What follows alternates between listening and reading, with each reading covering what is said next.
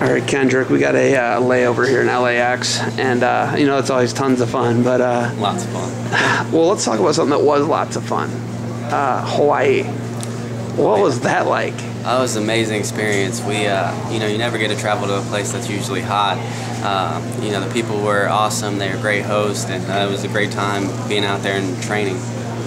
When you look at the tournament you guys had 2 champs, and you're a young team, really young team. Oklahoma's like super young. DeAngelis is the only senior on the team, And looking at how young you guys are, what do you think the young guys got out of the experience? I think they got a lot of matches in. Every guy got 4 to 5 matches. They got experience. NCAA tournament's about putting 5 matches together, and that's kind of what that mimicked up there in Hawaii. You'd know a thing about putting 4 or 5 matches together at the NCAA tournament, you're an NCAA champ.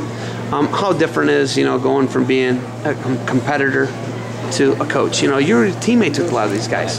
What's it like? The change been for you in the transition? It's been a great change. I have Coach Cody, who's made the transformation a lot easier on me.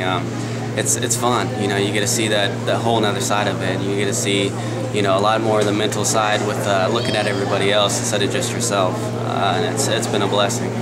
You and I were just talking about you potentially competing again.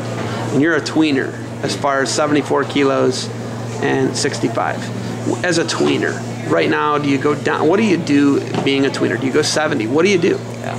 Well, I'm probably only weighing like 49, only getting up to maybe 52. So, it's do I go down to 45 or just wrestle Olympic weight at 33 or 34? And something I'm going to have to talk about with Coach Leitner. He's been a big part of my whole career. And I think once we decide, we can start making those adjustments, whether getting on a stricter weightlifting program or cutting down. Last year, you're defending national champ. You go up a weight. You don't finish. You're an All-American, which is pretty awesome. But you're national champ the year before. Is that something that was disappointing to you? How do you deal with that? And what were you dealing with as far as horsepower, difference in change in weight? What was going on last year as going up from 41, winning a national title? And being an All-American is pretty awesome. I'm just going to put that out there. But being the defending champ, going up a weight, what was that like? It's definitely different. I mean, we decided to go up just kind of as a joke. Me and our our 149-pounder, Nick Lester, we're like, hey, we're just going to switch weights, and end up happening, and wasn't weighing very much, and tried to get my weight up. Had a couple stomach conditions that didn't allow me. I was throwing up before a lot of my matches. Didn't help, but in the end, it was disappointing. Not what I wanted, but it's definitely not what defines me or my career. And I think I had a great career I had a lot of people supporting me, and I just like to thank them. It's just a great opportunity. It's got to be nice to know you still got a national title at home. Is that nice? Yeah, it's nice. Like to have 2, but it is what it is, and it's still, end of the day, you can go and cherish that. Being such a young coach, what's it like being such a young coach? We talked about your teammates with a lot of the guys last year. Now you're coaching them. What's that like? And do you see like, oh man, he's my friend. Maybe I lived with this guy, but now I'm coaching him. Do you see that a lot? And is that a thing that's kind of a weird transition? Yeah, it's definitely weird going in, but these guys have been great. They're showing that level of respect, and they're showing maturity to where when they're going with me and Hal, they show that respect and see us as coaches. And it's good being that close to their age because I can, know what they're going through. They feel comfortable coming to talk to me, and it's just been great.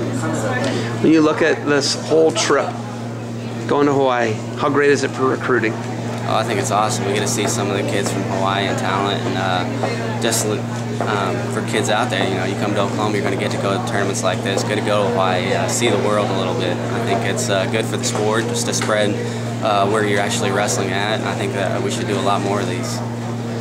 What was your favorite thing about the trip? As far as, did you get to go snorkeling? Did you get to go cliff diving? Did you surf? Did you do anything really cool? Yeah, we see some family out there. I have a family out there. I took my wife as well, so I think the best part was just relaxing on the beach, enjoying warm weather when back home it's pretty cold. Ice storm. Yeah, ice storm. All right, who got the worst burn? Ross Larson? Oh, probably Ross Larson. He lay down and fell asleep. He's like a lobster. He doesn't look too bad, but I'd maybe go up and give him a smack. Oh, yeah. All right, if there's one thing about the whole trip that you would want people to know that maybe you and I haven't talked about, what would it be? Just I think more people should get involved. It's definitely worth it. It's just going out there and training, seeing the sights. Amazing. Will we see you in the U.S. Open or the World Team Trials? To be determined. To be determined? Yeah. You're going to leave me cliffhanging like that? Try. All right, hey, anything else? No, just blessed. All right. Thanks for the time. Enjoy the trip back to Norman. Thank you.